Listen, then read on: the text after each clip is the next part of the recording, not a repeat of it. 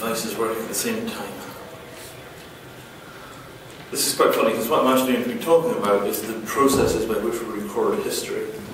And a part of that is obviously capturing the damn stuff in the first place. If you don't record it, there's nothing to protect. So, this is going to be a bit of a technical presentation.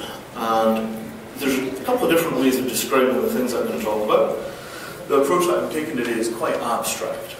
So rather than a kind of minute explanation of how things work, I'm going to talk through these things at kind of political, structural kind of a level. And then from there, if people have more technical questions, we can ask them at the end.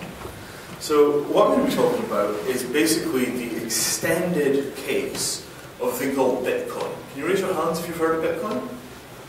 Okay. Anybody know how it works? Okay, do you want to come up here and explain it? Right. So Bitcoin is a bear of a thing to explain. It's one of the most complicated bits of software ever written. It's not necessarily particularly large. It's not a huge, sprawling piece of software. It's about a couple 100,000 lines of code. But it includes more or less the total history of cryptography as a single package, with a bunch of new ideas that extend into a new field called something like cryptoeconomics, if that's the name that we're going to eventually settle on. And it's lots and lots and lots and lots and lots of different moving parts, all of which are conceptually quite different, connected together until you produce this marvelous mechanical invention, the blockchain. Now, what a blockchain is it's a structured file. It's just like any other file on your computer, and it's divided up into sections. This is the 10 a.m. section, this is the 10:10 section, this is the 10:20 section, this is the 10:30 section. And in each section, you've got a bunch of transactions, which are essentially payments. Bob gives Andy 20 quid, Andy gives John 30 quid, and John gives Fred 50 quid. And all of those transactions are structured in time. And somebody makes a random decision about how they're going to order those transactions in the block. Lots of people look at the block and agree it's okay. Everybody signs off on it. Those are the transactions for 10:30. Now we're going to go forward and do transactions for 10:40. Conceptually, that all sounds pretty simple. Now you have to imagine a bunch of people doing that in an Old West saloon, pointing guns at each other where everybody accuses everybody else of lying. And we're talking about $4 billion worth of gold sitting in a wagon outside. It's the security that makes it difficult. Now, what I'm going to be positing is that the security mechanisms that are currently protecting $4 billion worth of value on Bitcoin could be extended in some fairly straightforward ways to protect our history. And you might say, well, nobody's attacking our history. Now, is that true? Can anybody think of some history that's actively under attack, a version of the past that people are trying to make go away? Holocaust? Yeah, Holocaust is a good one. Has anybody heard of the Armenian genocide? Right. Now, the Armenian genocide is a substantial part of it's a substantial fraction of the size of the Holocaust. But it's almost been washed out of history, right? You've got sort of vague awareness of it, but nobody can immediately conjure up an image of the Armenian genocide. You said aren't images. You can't immediately identify how many people were killed because it's just faded out. It's a few decades earlier than the Holocaust. The Armenians have been much less effective at preserving the memory of it, and the result is that you have the first real genocide of the age of genocides is almost washed out of history. And there's a ton of suppression of that history even today, particularly by the Turkish government, because nobody really wants to know what happened. So the notion that history is under continuous attack is quite an important conceptual model because it's not something that you see in your generation. I used to work with a guy who was a Vietnam veteran, and he turned to me one day and said, Vinay, I just realised something. It's longer since Vietnam was than Vietnam was from World War II. And when I went to Vietnam, Vietnam was ancient history. World War II was ancient history. Nobody remembered, nobody cared. It was the previous generation's war. Is that how Vietnam is for you? And I'm like, I'm a European, right? If Vietnam was even more distant than that, he gives me this funny look, and then he shows me his front teeth, which had been knocked out when he fell over a broom in a warehouse in Vietnam because he was wearing air freight. And it's like, every day there they are. I mean, they'd been replaced, but they were fake teeth. So this notion that history is constantly washing away anyway makes this notion of deliberate attempts to erase history all the more powerful, all the more dangerous. Because if the history is naturally washing away because of the flow of time and the natural forgetfulness of the human race, when people add additional pressure to that to try and get rid of something, the tendency is for it to vanish. Does everybody know the image of Tank Man from China? Tiananmen Square, there's a row of tanks, and there's a man holding what looks like 2 Tesco bags standing in front of the tanks. And there's video where they try and turn the tank around and he goes and scoots across to get in the way of the other side. And for us, right, if you remember Tiananmen Square, this is the iconic image of Tiananmen Square. In China, the image is unknown. And I was reading recently about Chinese graduate students, when they come to America to do their PhDs, they spend the first month locked to Wikipedia reading Chinese history. And this raises the question, well, Google censors certain web pages in China, but not others. eBay censors certain products in Germany, but not others. Right? What if you start censoring Wikipedia to make it regionally sensitive so that the government of the local area will give you a hard time about actually having Wikipedia? And down that path you begin, the process of censoring the present, censoring the documents, in a way that completely reshapes each generation's understanding of the past. You sort of see how this could become a phenomenon. So that's essentially what we're going to talk about in a lot more detail. But I want to give you a rough preview of where we're going, because it's quite funny territory. So the risk is that in the present, you can change the documentation of the past in a way that makes the past change to all intents and purposes. Once you've made that alteration, if all the documentation in the present is consistent, whatever the actual past was, it's now lost, particularly if it's out of living memory. Right? We do it in the first cut in the process of making news. Right? Whatever the cameras choose not to look at, whatever is not broadcast doesn't exist, it doesn't become part of the stream of images which constitute the first cut of culture. But particularly in the age of the camera phone, there's always a second opinion, there's always a different perspective, there's always a new way of seeing. So this is not quite the issue that it was before we had camera phones everywhere. And you're seeing this happening right now in America, with lots and lots of people filming the police doing blatantly illegal things and then asking why they're never arrested. This is George Orwell's famous phrase, right? He who controls the past controls the future, he who controls the present controls the past. And this is, as far as I can tell, an absolute truth. The past doesn't exist except in the present. And, for example, you can think of the Taliban and ISIS going around blowing up all the historical monuments. They're erasing history as a political act. And that's a kind of history that's much harder to protect than digital history, but it's also much older. Some of that stuff's 1,000, 1,500 years old. So, what I'm going to talk about is why. Right? Once you have this kind of tooling, it becomes possible to lay down the cultural history of humanity in the same framework which is being used to record all the financial transactions. And this, I think, is potentially extremely important. Governments are the primary risk for erasure of history in an intentional way, because they're the only people who really have the power to do it. But the economy is much larger than the state. Typically, the government has somewhere between 10 and 30% of the employees in a society, often less. It's got control of between a quarter and 20% of the GDP, can be as low as 15. So the government is actually much smaller than the economy as a whole.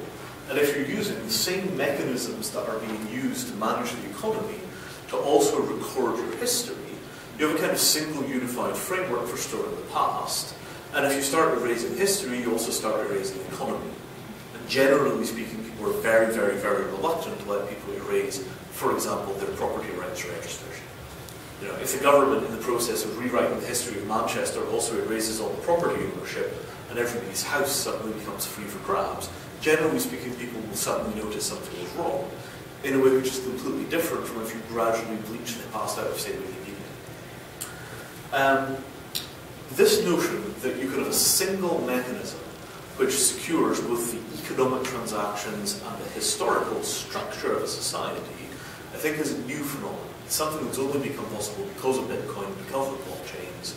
I work with a project called Ethereum, which is kind of like a programmable version of Bitcoin. We've obviously got tons of interest in this kind of security of the past. What it all bedrocks on is this idea of decentralizing the truth.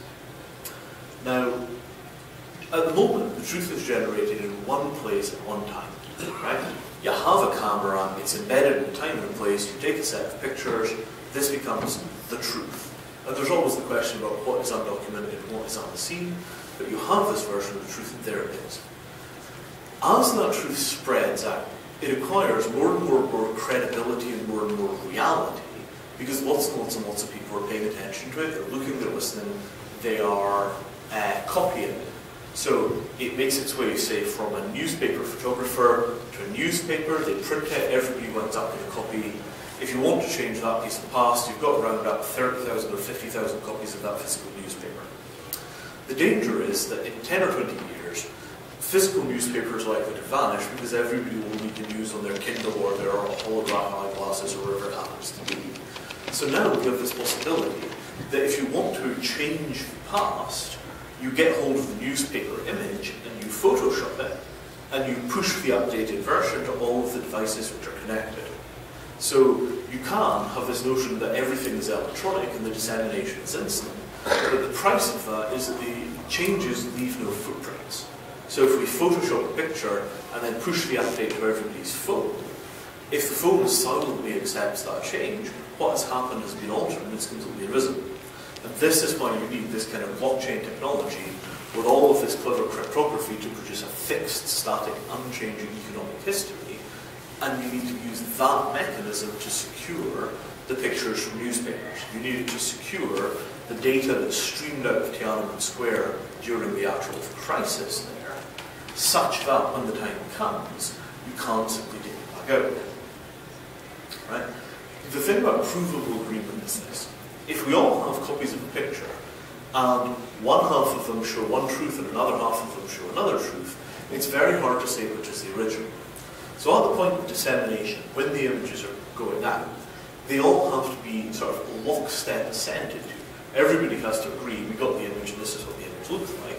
And you can use digital signatures and hashes and things like that to secure those images. Then if somebody changes it later on, the 75% of us that have the original version can put our hands up and say, my software says that that's not the original, here's what I think is the original. And you get this kind of democratic shifting, where it doesn't really matter what the proposed change is, people will object to it simply because it is a change. And even if only a small minority of people are holding the original and vociferously objecting to the shifting, then you still have these mechanisms that allow you to fight back. If I can prove that something was in the New York Times from 35 years ago in a way that is cryptographically secure, it doesn't matter what the archive says today, I still have proof that was issued at the time.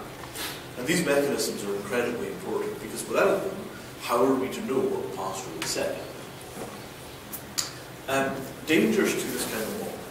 So one of the problems that we have is that increasingly the truth is copyrighted. So when somebody goes to, say, a press photographer goes and takes a bunch of pictures, or a news photographer goes out and a news crew takes a bunch of pictures, it's very, very common that that original capture is copyrighted. It's copyrighted by the person who took the pictures, they're being paid by a news agency, the news agency takes all the originals, they then make some edits and release that as their product. So one possibility is you get an objection to this kind of locking of history in a digital form because the agencies that actually own the copyright refuse to allow it to be locked into the past. And I think that this is a very dangerous idea. We might need to begin to reconsider some of the functions of copyright to make it automatically legal to store an archival copy which is designed to protect the future from manipulation by particularly the state. Examples of laws that are being used this way. Copyright is certainly an example. The really sharp one is actually laws against videotaping police. And you see this particularly in America, but it's also present here. The police are often very, very unhappy if you videotape them. And you need special legal protection for the ability to monitor police or soldiers if they're operating in your area. Otherwise, you create an environment where the truth is never recorded in the first place, so there's nothing to protect. We need a sort of an evenness of truth. If we're going to have a society that has a lot of TV cameras, CCTVs, it should be possible to use those to monitor police in exactly the same way it's possible to use them to monitor the public or terrorists. And the notion that we need a uniform law, either no observation or complete observation or something in between, but that it applies equally to all of us, is how we make sure that our technological society doesn't in fact become a police state. And this is an extremely important notion. You have to equalize out the empowerment that technology offers people, or you wind up with more and more and more empowerment in fewer and fewer and fewer hands, and it creates all the same problems that you'd expect from wealth concentration. Issues that are raised from this, right? What do we do about privacy and the right to be forgotten in a situation where you've got permanent storage of things? You know, if we have this notion of a 10-10 blockchain, 10-20 blockchain, 10-30 blockchain, and this permanent rolling 10-minute or 6-minute or 6-second frozen digital history that we're using to store all of our credit card transactions, what do you do if when you were a teenager you had some absolutely crazy opinions that you published all over the internet and now there's no way to get rid of them? Right now, the natural fading out of history will tend to mean that the old platforms go away. If it wasn't archived or you take it down, it's gone. There's still the possibility of the past fading out.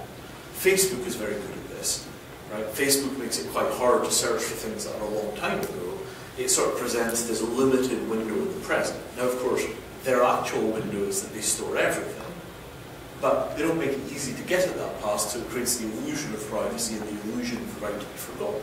So the stuff that happened on Facebook 10 years ago is not sitting there with an accessible URL you can catch people with. But if we're going to have this notion of protected history that can't be altered, we have to make some decisions about how things are included or not included in that, or how we manage our personal rights relative to it.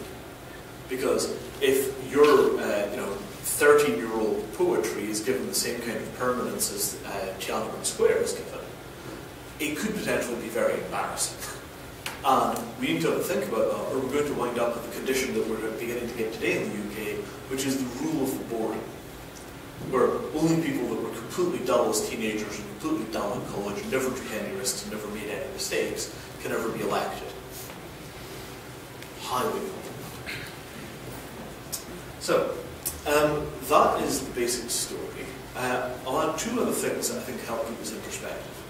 So right now, there's a ton of interest in the use of drones. Right? They're being used very heavily militarily, but also about to start popping up for all kinds